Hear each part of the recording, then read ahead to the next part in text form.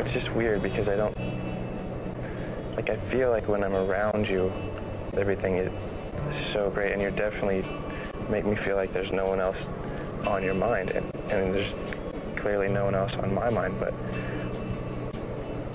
it would just be nice, like, to sometimes, like, kind of hear it, you know, and not have to just, like, be like, well, she did, like, hold my hand, and so maybe she does like me, you know, so I just am like, I don't know, I'm not that kind of person that likes to read into things. No, I'm sorry. I think that Ryan is trying to feel his way around still because he's not quite sure of where I stand because I haven't been as open with him nearly as he has been with me.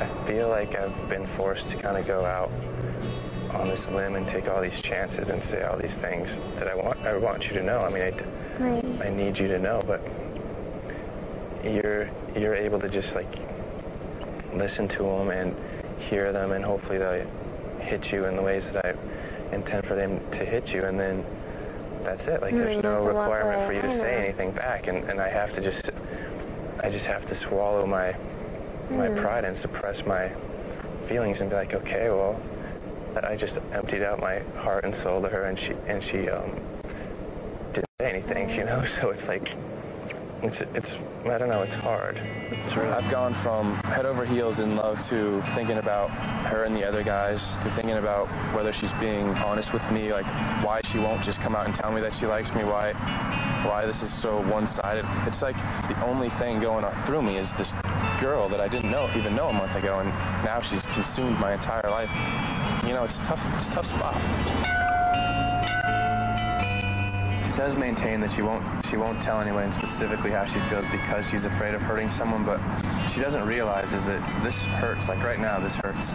Like not knowing anything hurts. It almost would be better to know that I wasn't going to be the one chosen than to just be sitting here in limbo. I will admit, you've been on my mind a lot. He asked me if I was thinking about other people during my dates, and I told him that I have been thinking a lot about him. We'd feel better. Good. You? I didn't feel bad. Good to know. Oh, it's all right. It really isn't that bad. Oh, maybe a little bit. Don't worry, you will not get a drop on you. It's up to me. I did think about Charlie and Trista's date a little bit. Oh God, I'm losing control of the umbrella. You can only do so much. I suppose I expect her to have some feelings for Charlie. It bothers me that she has feelings for someone else, but what can I do about it? Come on, I want to get there already. Try faster. You know, Trista knows who I am, and that's the important thing, so hopefully that will carry me through.